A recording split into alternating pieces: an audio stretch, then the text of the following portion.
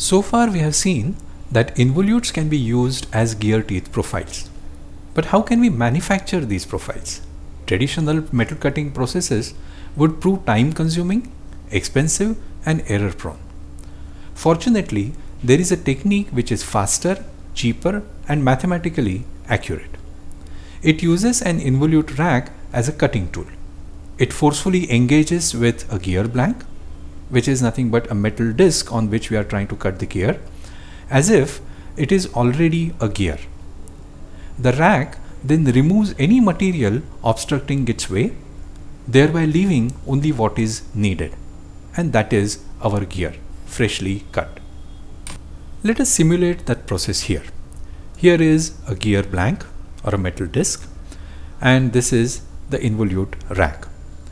We will be giving a step-by-step rotation to the gear blank, and we will be giving a proportionate translational motion to the rack, and whenever they overlap we will be removing that area. So we start by first giving a rotation to the blank. So we select the blank about this center.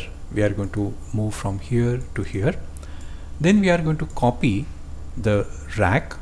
So from here we go one step ahead like this, and then finally we are going to subtract from the blank the copy of the rack, and we'll be repeating this process over and over again.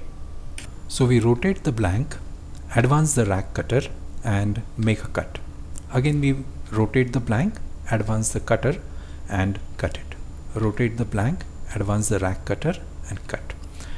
Now you'll notice that a curve is already taking a shape. It is really surprising that a straight tool like this rack cutter is creating a perfect curved involute.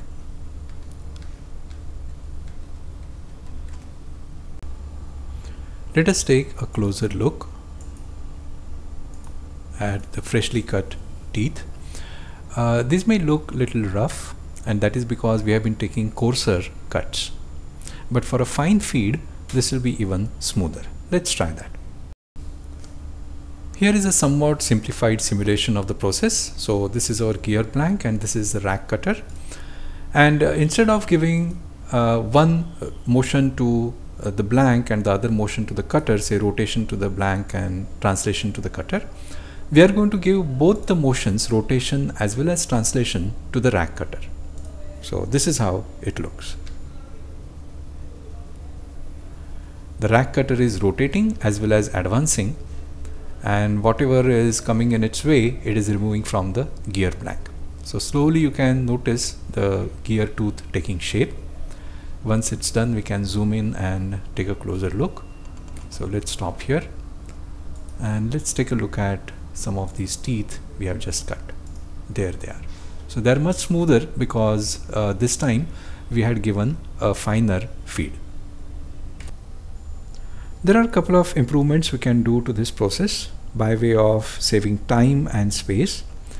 For example, instead of using a single rack cutter which we were advancing every time before taking the cut, we can make several copies of this. So we can have an array of rack cutters, and each element of this array we can advance with an appropriate feed. So instead of using a single rack cutter, we will use this rather bank of rack cutters, each given a certain feed, and they can all advance and take their own cut.